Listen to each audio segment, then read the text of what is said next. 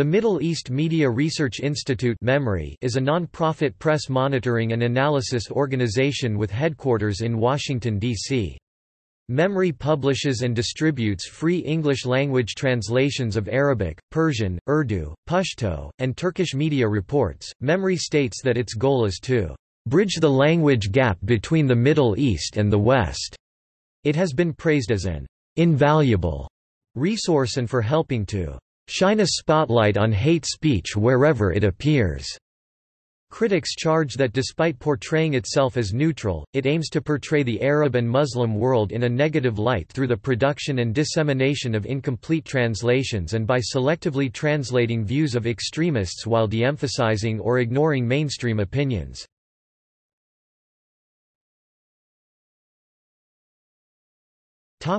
History.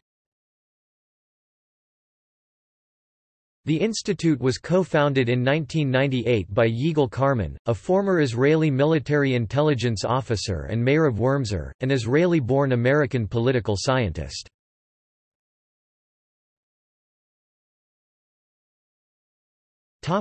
Objectives and projects. The organization indirectly gained public prominence as a source of news and analysis about the Muslim world, following the September 11 attacks and the subsequent war on terrorism by the Bush administration. According to MEMRI, its translations and reports are distributed to congresspersons, congressional staff, policy makers, journalists, academics, and interested parties. According to PRA, MEMRI's translated articles and its commentary are routinely cited in national media outlets in the United States, including The New York Times, The Washington Post, and Los Angeles Times, while analyses by MEMRI staff and officers are frequently published by right-wing and neoconservative media outlets such as National Review, Fox News, Commentary, and The Weekly Standard. PRA writes that both critics and supporters of MEMRI note its increasing influence in shaping perceptions of the Middle East. It has maintained long-standing relations with law enforcement agencies. Concerning this change in their mission statement, Political Research Associates (PRA), which studies the U.S. political right, notes that it occurred 3 weeks after the September 11 attacks, and considers MEMRI was previously more forthcoming about its political orientation in its self-description and in staff profiles on its website. PRA considers that MEMRI's slogan, "Bridging the language gap between the Middle East and the West," does not convey the Institute's stridently pro-Israel and anti-Arab political bias. It further notes, that MEMRI's founders, Wormser and Karman, are both hardline pro-Israel ideologues aligned with Israel's Likud party. Karman, in a public letter to Juan Cole that included a threat with a lawsuit over his comments on MEMRI, stated that he has never been affiliated with Likud. Cole answered that he hadn't alleged that, but that MEMRI would campaign for Likud goals such as the rejection of the Oslo peace process. In 2012, Haaretz reported that Israeli intelligence agencies have reduced their monitoring the Palestinian media, with MEMRI and Palestinian Media Watch now providing the Israeli government with coverage of anti-Israel incitement in social media, blogs, and other online sources. The Prime Minister's Bureau has stated that before the government cites information provided by the two sources, the source of the material and its credibility is confirmed.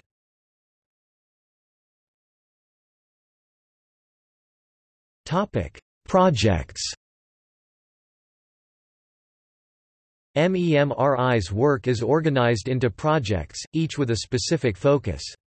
The main subjects the organization addresses are jihad and terrorism, relations between the U.S. and Middle East, pro-democracy and pro-civil rights views, inter-Arab relations, and antisemitism. The Reform Project, according to MEMRI, focuses on monitoring, translating, and amplifying media from Muslim figures and movements with progressive viewpoints in the Arab and Muslim world. The project also aims to provide a platform for those sources to expand their reach. MEMRI has stated that this is the organization's flagship project, the MEMRI-Lantos Archives on Antisemitism and Holocaust Denial, a joint project with the Lantos Foundation for Human Rights and Justice launched in 2009, is a repository of translated Arabic and Farsi material on antisemitism. The project is sponsored by the U.S. State Department. Through its translations and research, the project aims to document anti-Semitic trends in the Middle East and South Asia. The project provides policymakers with translations and footage of anti-Semitic comments made by media personalities, academics, and government and religious leaders. MEMRI holds an annual Capitol Hill gathering through the project, and publishes an annual report on antisemitism and Holocaust denial. The archives were named for Tom Lantos, the only Holocaust survivor to serve in United States Congress. Arab and Iranian television programming is monitored, translated, and analyzed through the MEMRI TV Monitoring Project. Established in 2004, the project's translated video clips are available to the media and general public. Activity by terrorist and violent extremist organizations is tracked through the Jihad and Terrorism Threat Monitor (JTTM). The project disseminates jihadi-associated social media content and propaganda released by various Islamic State media companies. The organization's Cyber and Jihad Lab (CJL) tracks cyberterrorism. According to MEMRI, the CJL's goal is to inform and make recommendations to legislators and the business community about the threat of cyberterrorism. Initiatives have included encouraging social media companies to remove terrorist accounts and sought legislation to prevent terrorist entities from using their platforms. MEMRI's other projects include the Russian Media Studies Project, which translates Russian media and publishes reports analyzing Russian political ideology, the Iran Studies Project, the South Asia Studies Project, and the 9/11 Documentation Project.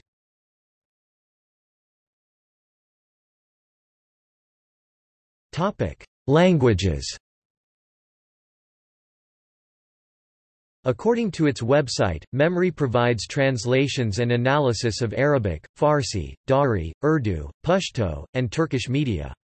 It has recently added a Russian media translation project. MEMRI provides translations into and analysis in English, French, Polish, Japanese, Spanish, and Hebrew.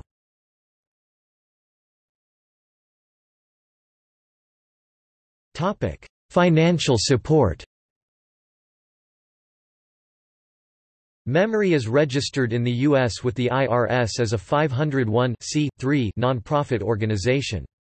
They have a policy of not accepting money from governments, relying instead on around 250 private donors, including other organizations and foundations. Media Transparency, an organization that monitors the financial ties of conservative think tanks to conservative foundations in the United States, reported that for the years 1999 to 2004, MEMRI received $100,000 from the Lynd and Harry Bradley Foundation, Inc., $100,000 from the Randolph Foundation, and $5,000 from the John M. Olin Foundation. MEMRI's U.S. income statement of June 2004 stated that its total U.S. revenue was $2,571,899, its total U.S. functional expenses were $2,254,990, and that it possessed net assets of $700,784. Charity Navigator, an organization that evaluates the financial health of America's largest charities, has given MEMRI a 4-star exceptional rating, meaning that it exceeds industry standards and outperforms most charities in its cause.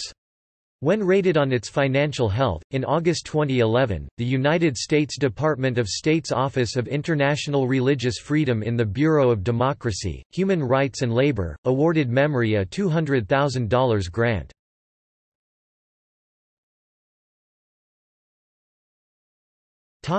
Reception. The organization's translations are regularly quoted by major international newspapers, and its work has generated strong criticism and praise. Critics have accused MEMRI of producing inaccurate, unreliable translations with undue emphasis and selectivity in translating and disseminating the most extreme views from Arabic and Persian media, which portray the Arab and Muslim world in a negative light, while ignoring moderate views that are often found in the same media outlets. Other critics charge that while MEMRI does sometimes translate pro-US or pro-democracy voices in the regional media, it systematically leaves out intelligent criticism of Western-style democracy, US and Israeli policy and secularism. MEMRI's work has been criticized on three grounds: that their work is biased, that they choose articles to translate selectively so as to give an unrepresentative view of the media they are reporting on, and that some of their translations are inaccurate. MEMRI has responded to the criticism, stating that their work is not biased, that they in fact choose representative articles from the Arab media that accurately reflect the opinions expressed, and that their translations are highly accurate.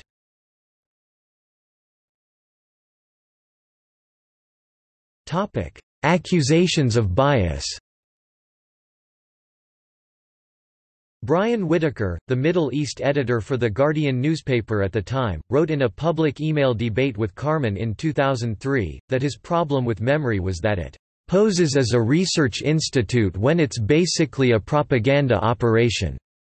Earlier, Whitaker had charged that MEMRI's role was to further the political agenda of Israel, and that MEMRI's website does not mention Carmen's employment for Israeli intelligence, or Meyrav Wormser's political stance, which he described as an extreme brand of Zionism. Carmen responded to this by stating that his employment history is not a secret and was not political, as he served under opposing administrations of the Israeli government, and that perhaps the issue was that he was Israeli. "If your complaint is that I am Israeli, then please say so."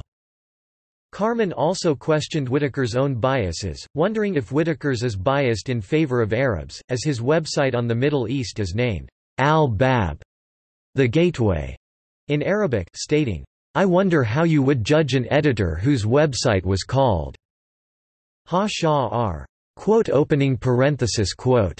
the Gateway." In Hebrew, Norman Finkelstein has described MEMRI as a main arm of Israeli propaganda. In 2006, Finkelstein accused MEMRI of editing a television interview he gave in Lebanon in order to falsely impute that he was a Holocaust denier. In an interview with the newspaper In Focus in 2007, he said MEMRI uses the same sort of propaganda techniques as the Nazis, and take things out of context in order to do personal and political harm to people they don't like.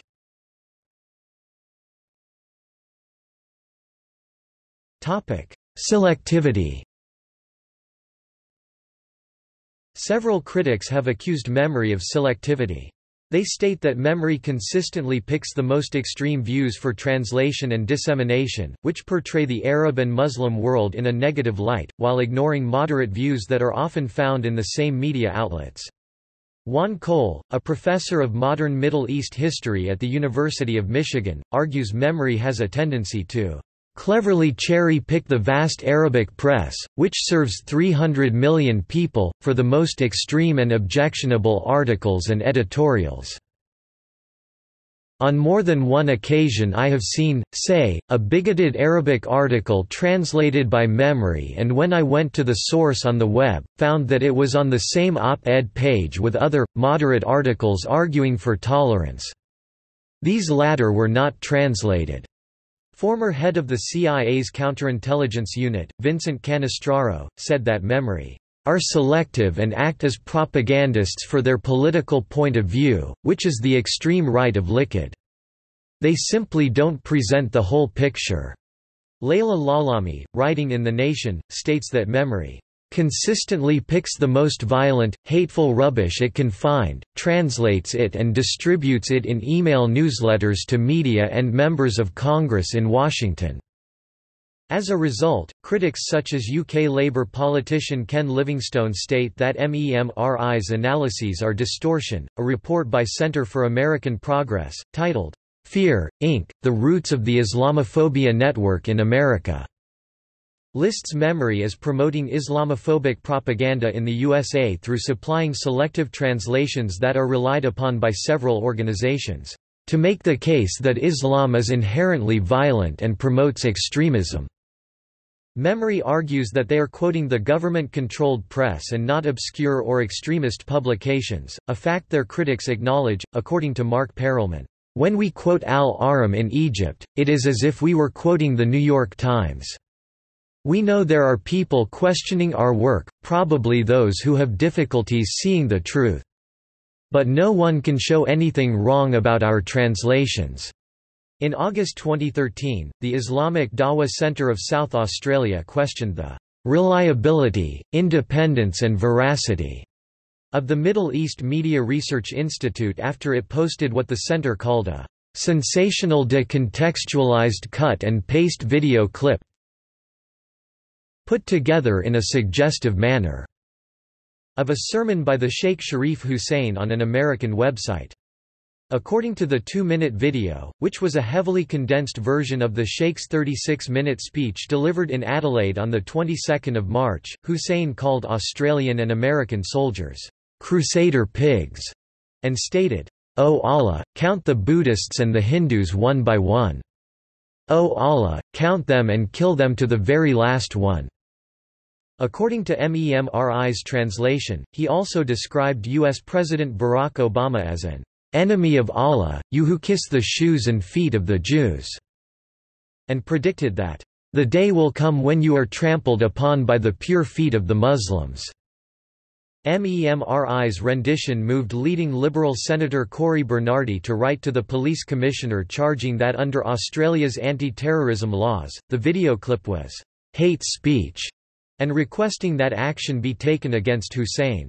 The South Australian Islamic Society and the Australian Buddhist Councils Federation also condemned Hussein's speech. Widespread calls from the public for the deportation of Hussein and his family followed news reports of the video.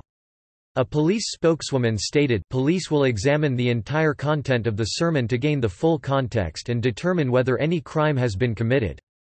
Hussein himself declined any comment on the contents of the video. However, the Dawah Center charged that by omitting the context of Hussein's statements, MEMRI had distorted the actual intent of the speech. While admitting that the sheikh was emotional and used strong words, the center stated that the speech was delivered in relation to rape cases in Iraq, the birth defects due to use of depleted uranium and the Burmese Buddhist massacre. This, the center claimed, was omitted from the edited MEMRI video.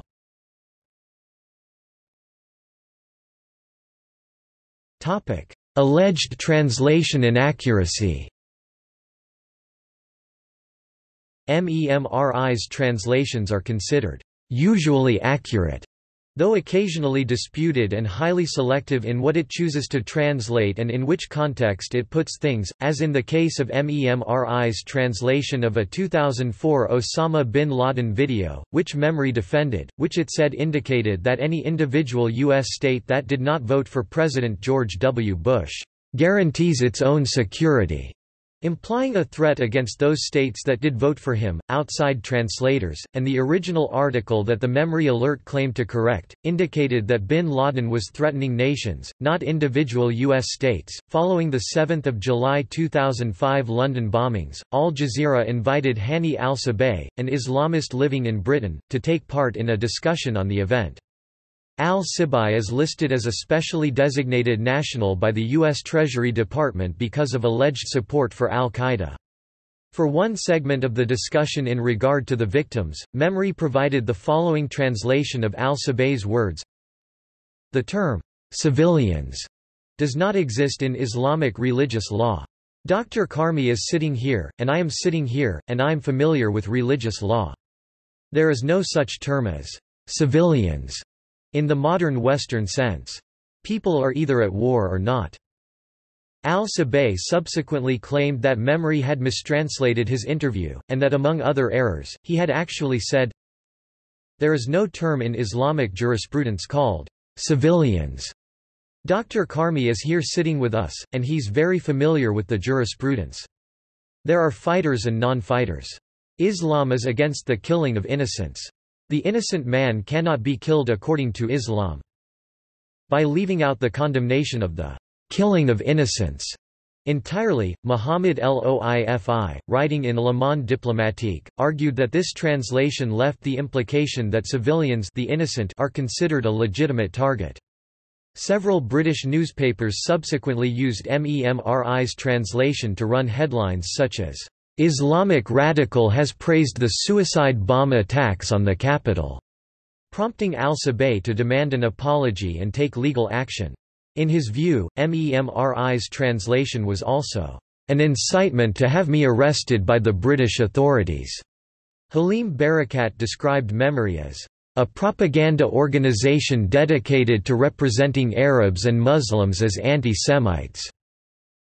Barakat claims an essay he wrote for the Al-Hayat Daily of London titled, "The Wild Beast That Zionism Created, Self-Destruction," was mistranslated by MEMRI and retitled as, "Jews Have Lost Their Humanity." Barakat further stated, "Every time I wrote Zionism, MEMRI replaced the word by Jew or Judaism. They want to give the impression that I'm not criticizing Israeli policy, but that what I'm saying is anti-Semitic." According to Barakat, he was subject to widespread condemnation from faculty and his office was flooded with hate mail. Fellow Georgetown faculty member Aviel Rochwald accused Barakat in an article he published of promoting a demonization of Israel and of Jews. Supported by Georgetown colleagues, Barakat denied the claim, which Rochwald had based on MEMRI's translation of Barakat's essay. In 2007, CNN correspondent Atika Schubert and Arabic translators accused MEMRI of mistranslating portions of a Palestinian children's television program.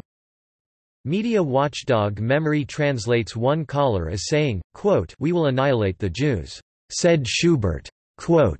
But, according to several Arabic speakers used by CNN, the caller actually says, "The Jews are killing us." CNN's Glenn Beck later invited Yigal Carmen onto his program to comment on the alleged mistranslation.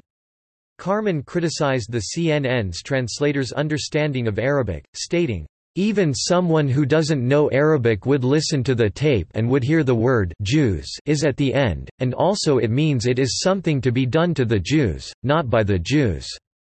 And she, Octavia, insisted, "No, the word is in the beginning." I said, "Octavia, you just don't get it. It is at the end." Carmen was referring to Arabic native speaker Octavia Nasser, a Greek Orthodox Christian from Lebanon, who was later fired by CNN for a tweet praising late Ayatollah Hussein Fadlallah. Brian Whitaker, a Middle East editor for the British Guardian newspaper, later pointed out that the word order in Arabic is not the same as in English. The verb comes first, and so a sentence in Arabic which literally says are shooting at us the Jews means the Jews are shooting at us. Naomi Socker, a professor of media policy at the University of Westminster, has charged that specific MEMRI mistranslations, occurring during times of international tension, have generated hostility towards Arab journalists. Brian Whitaker wrote in a blog for The Guardian newspaper that in the translation of the video, showing Farfour eliciting political comments from a young girl named Sanibel, the MEMRI transcript misrepresents the segment. Farfour asks Sanibel what she will do and, after a pause, says, "I'll shoot." MEMRI attributed the phrase said by Farfour, "I'll shoot," as the girl's reply while ignoring her actual reply of, "I'm going to draw a picture."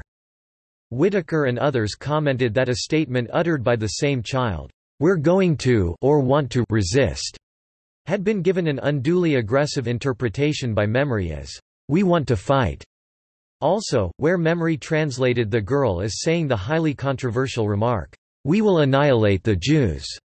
Whitaker and others, including Arabic speakers used by CNN, insist that, based on careful listening to the low-quality video clip, the girl is saying, "Batakuna al-Yahud," variously interpreted as, "The Jews will shoot us," or "The Jews are killing us."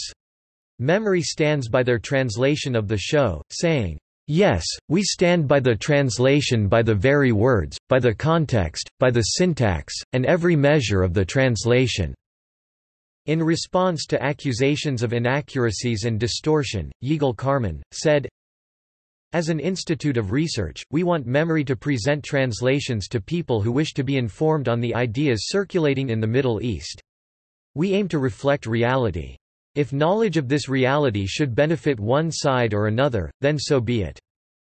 In an email debate with Carmen, Whitaker asked about MEMRI's November 2000 translation of an interview given by the Grand Mufti of Jerusalem to Al-Ahram al-Arabi. One question asked by the interviewer was, "How do you deal with the Jews who are besieging Al-Aqsa and are scattered around it?"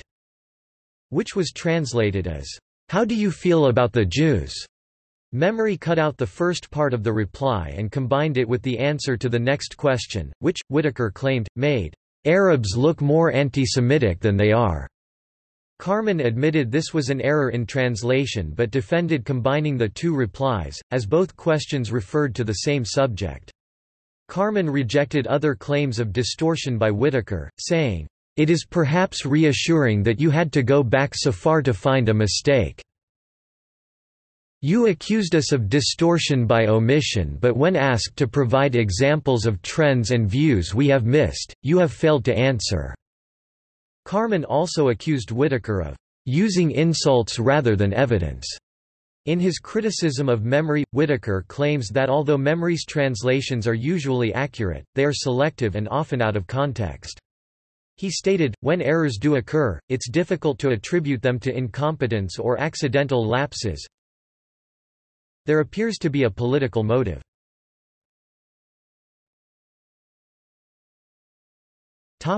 Response by MEMRI. MEMRI responds to criticism by saying that the media had a tendency to whitewash statements of Arab leaders, and regularly defends its translations as being representative of actual ME viewpoints, even when the translations themselves are disputed. MEMRI has never claimed to represent the view of the Arabic media, but rather to reflect, through our translations, general trends which are widespread and topical.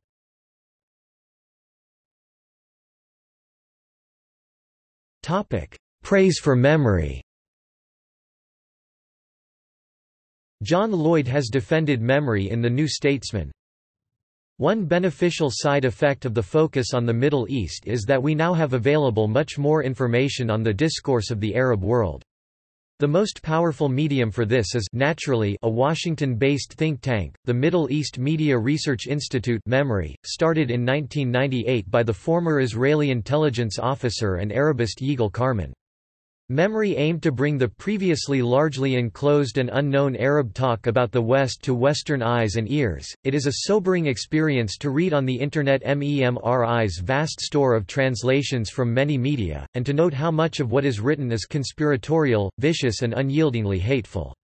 MEMRI and Karman have been accused of selecting the worst of a diverse media, however, the sheer range of what is available weakens that criticism, as does support for the initiative by Arab liberals.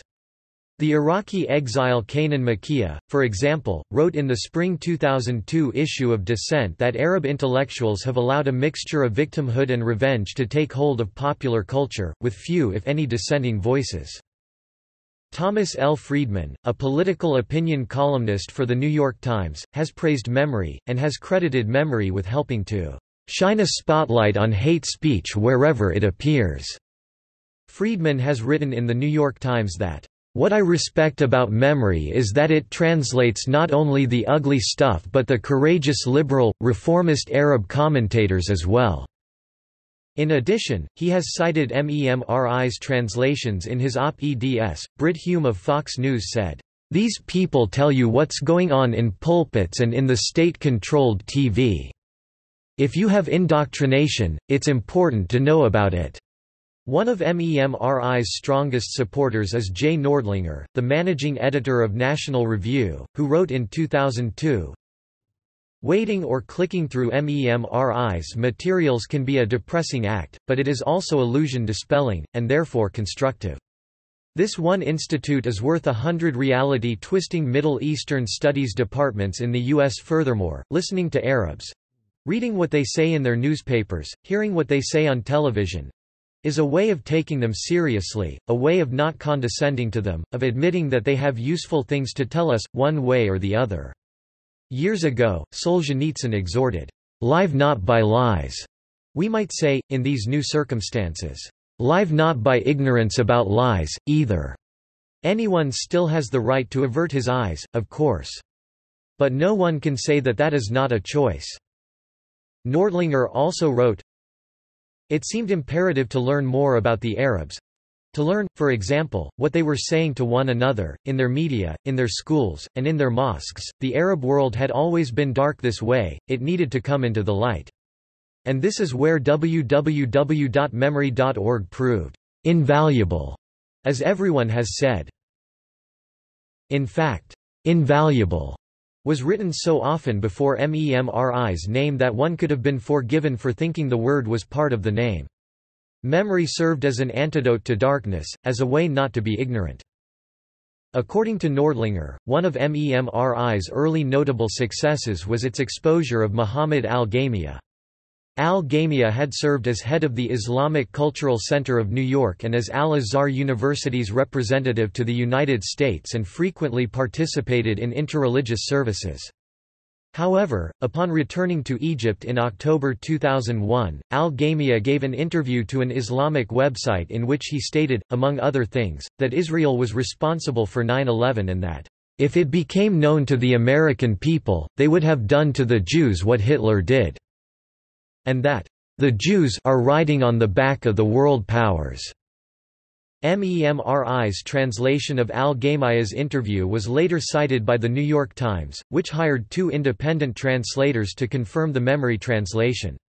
Nordlinger wrote that MEMRI's work has never been found to be anything but honest, accurate, and meticulous, and that because of MEMRI's work, the Sheikh was exposed.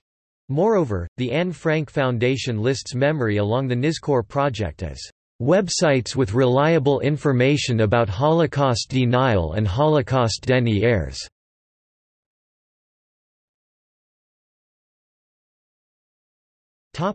See also: Hasbara, media coverage of the Arab-Israeli conflict, Palestinian Media Watch. Notes